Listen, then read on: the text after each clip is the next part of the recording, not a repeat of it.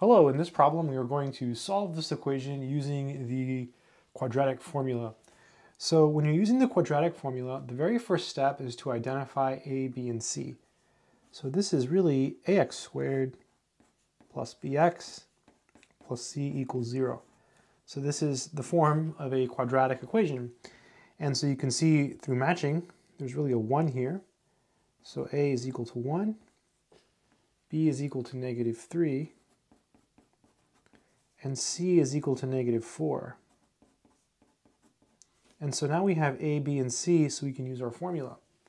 The formula says that x is equal to -b plus or minus the square root of b squared minus 4ac. All of this is divided by 2a. Very nice. So now all we have to do is plug a, b, and c into this formula and we can get the answer. So x is equal to, so there's already a negative here, and b is -3, so it's going to become a +3. Okay, so negative and negative is positive. Plus or minus the square root of b squared, so that's going to be -3 squared, minus, and you can skip steps if you want, but don't skip this one. It's ac, so it's 4 times 1 times c, which is -4. All over 2a, so 2 times 1. And the reason I didn't want to skip this one is because look what happens here. There's 2 negatives, so it's going to become a positive. So you have x equals 3 plus or minus the square root of -3 squared is 9.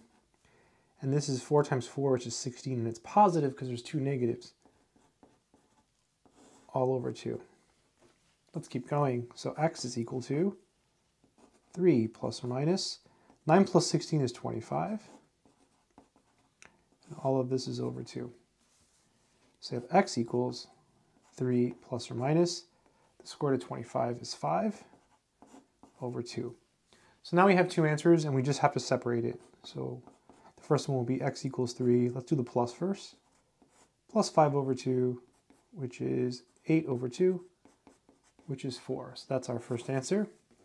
The other one is x equals 3 minus 5 over 2, which is -2 over 2, which is -1.